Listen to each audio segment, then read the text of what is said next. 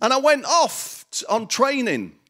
And I went off to become a religious studies teacher with long hair and a beard, which was a cracking style move. Yeah? Yeah? I'm wandering down the school corridors, I can hear little voices going, "Oi, Jesus, you wanker!"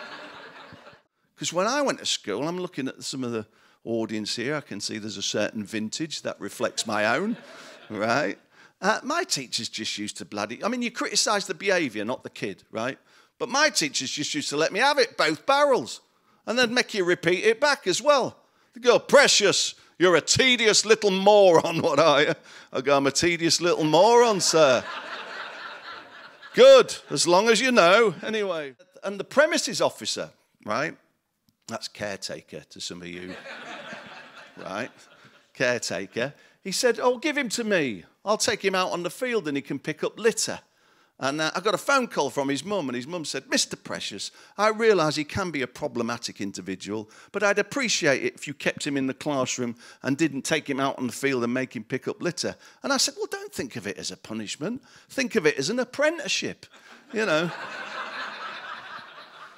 A window into his future." Right? I heard it's cliche, right? But I think it's a cliche that is attributable to George Bernard Shaw. Right? He said, "If you can't do, teach." Right?